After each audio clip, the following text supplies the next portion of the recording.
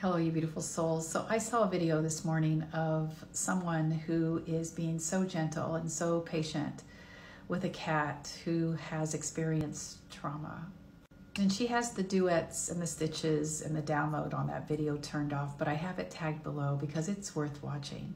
Because there's a human touch to this story, especially if you've experienced trauma. And as the guardian of a very reactive dog who was found on the streets and who holds lots of trauma, I have a special place in my heart for people who work with animals who have been traumatized and abused and neglected.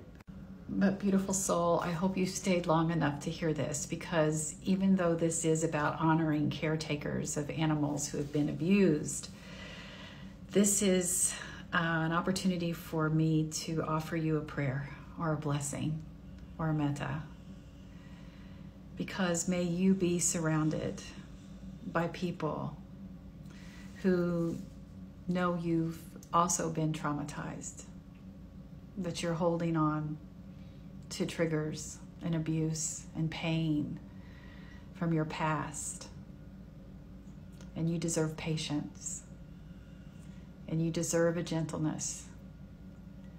And you deserve empathy and a kind voice and a gentle touch and softness around the edges where sometimes you may be a little brash or a little crude or a little insincere.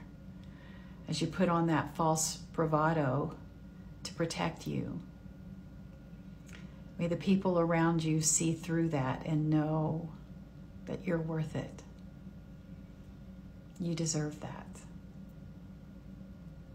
I love you.